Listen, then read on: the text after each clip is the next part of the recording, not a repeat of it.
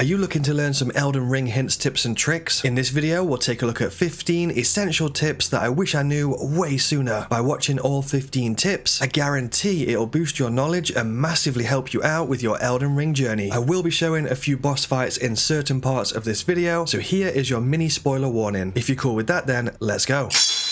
You may already know that the icons on your heads up display just underneath your stamina bar will show you the buffs or debuffs that your character is currently receiving, but there's a bit more to it than that. These icons can have 3 variants applied to them, which can tell you more about the effects. Those variants are: a square around the icon means that it's permanent, so that would usually come from something like a talisman that you've got equipped, for example a HP up talisman. A diamond around the icon means it's temporary. An example of this would be when you consume the item Exalted Flesh, which gives you a 30-second temporary attack buff, and nothing around the icon means it's situational. For example, when you're close to a stake of Marika, which lets you know that you can revive there if you're defeated. Keeping your eyes on what buffs or debuffs are applied can help you decide whether to play more aggressively or defensively in combat.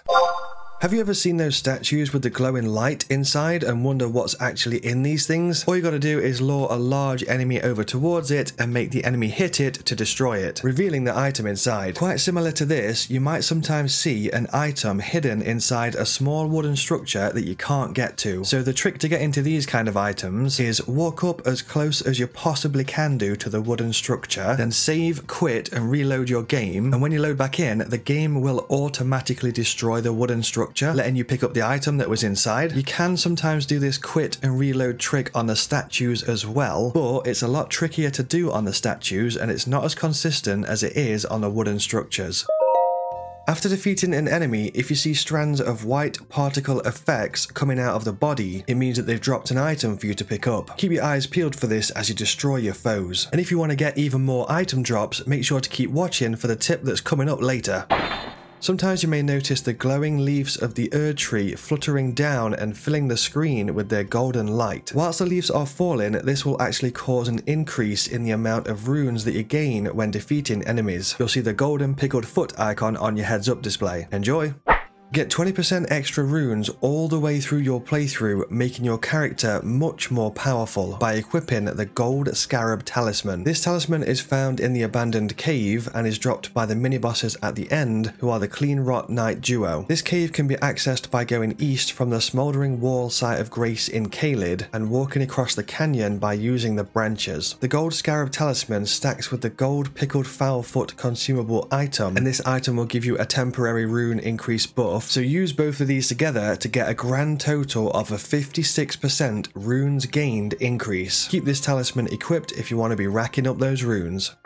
You can swap your currently equipped talisman to the Gold Scarab Talisman very quickly when you defeat a boss to gain 20% more runes. This way you get the combat benefits of the first talisman during the battle, but still get rewarded with an extra 20% runes for defeating that boss. You do have to be quite quick though, because you gotta do it before it registers the runes gained. On top of this, you could also switch over to the Gold Scarab Talisman when the boss's health is really low. That way you're ready and prepared for the boss's incoming defeat. You could also use a Gold Pickled Fowl-foot just before defeating the boss to get even more runes, as the Gold Scarab Talisman and the Gold Pickled Fowl-foot item stack together, giving you a massive additional rune boost. The Gold Pickled Fowl-foot lasts for 3 minutes, so make sure to defeat the boss within that time frame once you pop the item. Are you looking to bag more item drops throughout your playthrough? Introducing the Silver Scarab Talisman. This talisman raises item discovery by 75, which is quite a large increase. It's found in a chest in the hidden path to the Halig tree. To get to this place, you'll need the left and right halves of the Halig tree secret medallion key item. You can get the right half by hitting Albus once, who is disguised as a pot just up from the village of the Albanorix site of Grace. This is close to the swamp area in the southwest of Liurnia of the Lakes. You can get the left half by defeating Commander Niall at Castle Sol, and it's found in a treasure chest just past him. Once you've got both halves, you can use the key item at the Grand Lift of Rold to get access to the hidden path to the Halig tree. When you get to this area in the large central room, there's a broken section of railing. There you can drop down onto an invisible platform and walk to a small room to the side. You'll see a grave glovewort item on the floor. Roll into or attack the wall behind that to reveal an illusionary wall, and you'll find find the silver scarab talisman in a treasure chest in that room. Keep this silver scarab talisman equipped to gain a lot more item drops throughout your playthrough. You could also combine that with the silver pickled fowlfoot consumable item, which increases your item drop rate for 3 minutes to get even more item drops. You can defeat a huge dragon for a massive amount of runes very early in your adventure. You can find this dragon, who is called Graal, in the northeastern section of Caelid. The enormous beast will just lay there whilst you attack it, but be careful as sometimes smaller dragons can come to defend it. Although usually the smaller dragons won't find you if you attack it at this specific spot here. It's kind of like towards the back and the left side. After defeating Graal, the smaller dragons that were around you will also die, giving you even more runes. For the biggest rune gain possible, you should remember to equip the gold scarab talisman and consume a gold pickled fowlfoot item just before Graal dies. This way you can start your Elden Ring journey with a massive amount of runes.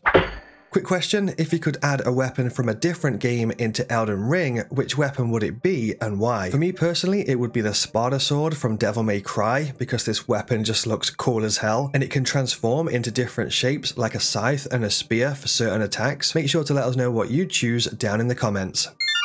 Ever wanted to go and upgrade your weapons only to find you've not got any smithing stones so you can't do it? I got you, don't worry. You can unlock the option to buy smithing stones at the Twin Maiden Husks shop by grabbing the Miner's Bell Bearing key items. The first Miner's Bell Bearing that you'll usually find is in northeastern Liurnia of the Lakes, inside the Raya Lucaria Crystal Tunnel. Look for this red-ish hole on your map to find the tunnel. Head down to the bottom level and defeat the boss to obtain the smithing stone Miner's Bell Bearing level 1. Return to the round table hold and talk to the Twin Maiden Husks, select Give Bell Bearing, and then hand it over to unlock the option to buy infinite smithing stones level 1 and 2 from this shop. You can also find a Somber Stone Miner's Bell Bearing to unlock Somber Smithing Stones at the shop as well. Keep your eyes peeled for these Miner's Bell Bearing key items as you play through, because it's going to make leveling up your weapons so much easier.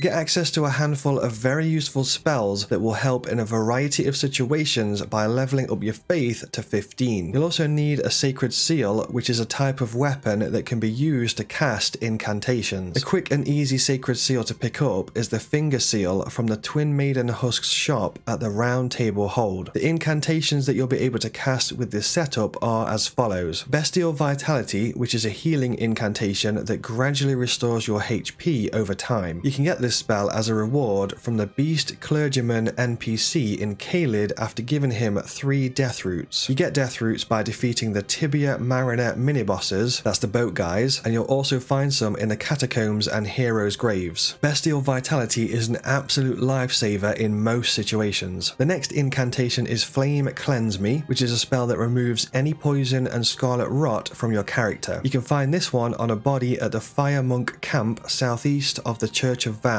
in Liurnia of the Lakes. Urgent Heal, which allows you to quickly recover a small amount of health. You can buy this from Brother Corin at the round table hold. Heal, which allows you to heal a moderate amount of health for you and nearby allies. So this one is an area of effect heal. Again, you can buy this one from Brother Corin at the round table hold. Sometimes Brother Corin is also found in the Altus Plateau. That can be north of the Altus Highway Junction site of Grace or near the NPC Gold Mask. And Flame Grant Me Strength, which increases your physical attacks and increases the fire damage that you deal. You can find this one behind Fort Gale in Caelid on a body between 2 flame chariots. Get access to all of that and more spells with just 15 faith and a finger sacred seal. Absolute bargain if you ask me.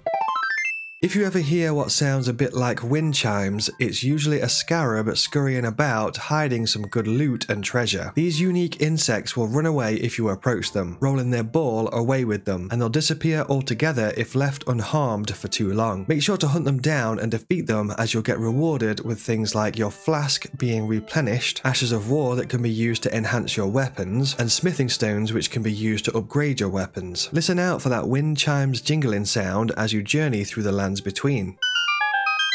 Don't worry about making the perfect character build right away. You can completely respec all of your stats a handful of times using a key item called a larval tier. To be able to respec, you'll need to defeat Renala first at the Rhea Lucaria Academy and then hand her a larval tier each time you want to respec your stats. So if you find a new weapon that you really enjoy and works well for you, then you can always choose to respec your stats to allow you to wield that weapon whenever you want.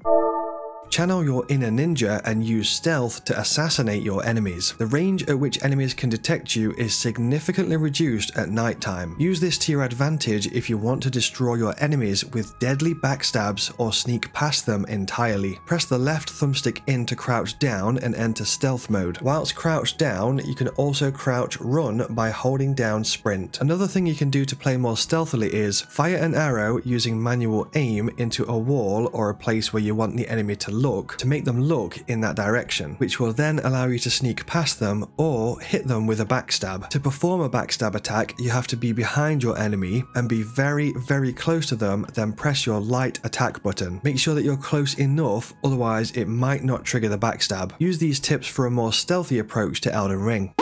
When you get your hands on a boss remembrance, you can choose to trade the remembrance to the NPC called Enya at the round table hold for one of two very powerful weapons or spells. Usually you can only choose the one option, which then locks you out of choosing the second option. However, you can use a mechanic to duplicate the boss remembrance, giving us a second copy of it, which then allows you to choose both of the reward options. In certain regions of the lands between, you can encounter a giant walking mausoleum. You'll need to stop them from walking. Usually you do this by attacking and destroying some of the white skull type things around their legs. Once a walking mausoleum has stopped moving and sat down, head inside the doors and simply select the remembrance that you want to duplicate. The only thing to note here is you can only duplicate one remembrance per walking mausoleum, so choose wisely. And if you want another remembrance duplicated, you'll need to find another walking mausoleum. Another thing to mention is if there's no bell on the walking mausoleum, then you can only duplicate remembrances from the demigods at that one. An example of the demigods would be like Godric or Radahn. If there is a bell on a walking mausoleum, then you can duplicate the remembrances from all remembrance bosses, including the demigods. You can also choose to consume the boss remembrance if you want to gain a huge amount of runes. On top of this, you'll still be able to duplicate a boss remembrance when you get to a walking mausoleum, even if you've already used it or consumed it earlier in your playthrough. Have you ever pressed the wrong button and accidentally whacked an NPC, making them aggressive towards you and now they won't talk to you anymore? Don't worry, we can fix it. To remove NPC aggression, you'll need to visit the Church of Vows in Liurnia of the Lakes and carry out an absolution using a rare key item called Celestial Dew. You have to speak to the turtle, show him the Celestial Dew, then go and offer the Celestial Dew to the statue at the back of the church. This will reset any NPC aggro that you might have incurred. You'll find a few Celestial Dew key items along your journey. One of them can be purchased from Pidia, a carrion servant at Carrier Manor. However, this NPC merchant is a bit tricky to find. You'll need to drop down from the cliffs around the back of Carrier Manor to get to them. It'll cost you 5,000 runes to buy one. Always remember the phrase, if an NPC hates you, use your Celestial Dew. If you enjoyed this video, I'd massively appreciate it if you pop it a like. If you want to see more video game guides, hints, tips and tricks, boss guides from me, then consider subscribing. You can also unlock early access to my videos by becoming a YouTube member. Press the join button for more information. Some more videos from me have just popped up on the screen. If you enjoyed this video, then it's likely you'll enjoy one of those as well. Other than that, thank you so much for watching and enjoy the rest of your day.